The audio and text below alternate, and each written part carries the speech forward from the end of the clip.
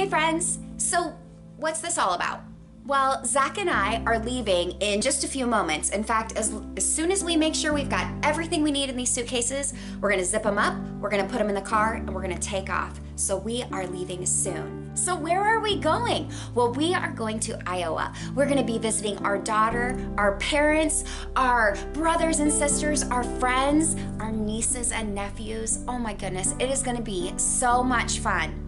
But even with all that fun that I'm gonna be having, you are gonna be on my mind. I will miss you while we are gone. But the good thing is that since we've started this devotion together, even though we'll be miles apart from each other, you are going to be in my heart. And so I am going to look forward to doing these devotions with you every single day, even more so while I'm in Iowa.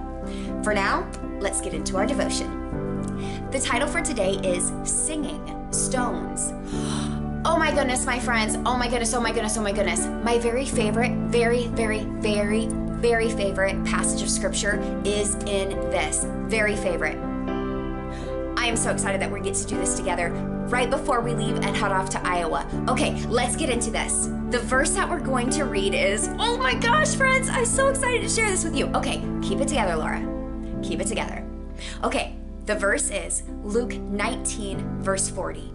I tell you, if these were silent, the very stones would cry out. Now, that doesn't mean much yet. Hold on. After Jesus entered Jerusalem on Palm Sunday, the Pharisees complained to him about the shouts and praise of his followers. Jesus replied that if his disciples were quiet on that day of triumph, the stones would cry out. That would have been something to hear. Now here's the thing, friends, I'm going to deviate from this because the reason why that portion of scripture means so much to me is because of all that God has done for me. And I know he's done it for you too. But the reason why that portion of scripture is so important to me is because of what our God, our great and awesome God, has done to redeem me. There is no way that I will ever let a stone cry out for me. No way. If God's praises can be sang, and they can always be sang, there is not a single pebble, not a single rock that's going to do that for me. I'm going to do it myself.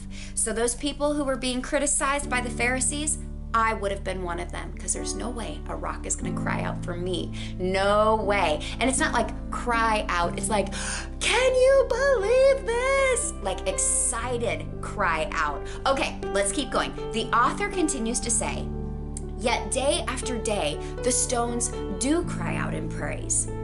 We who follow Jesus are living stones. Throughout Lent, we offer up our songs and prayers of repentance.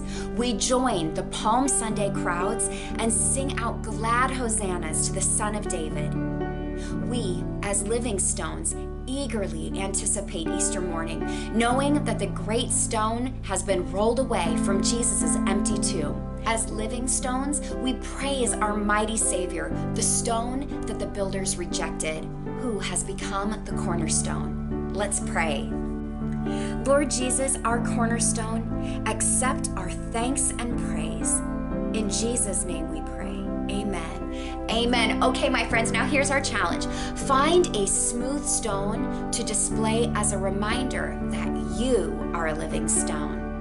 And now the extra verses of scripture that you and I are going to read as soon as we press stop, and oh my goodness, am I going to read it, is Luke 19, 28 through 40.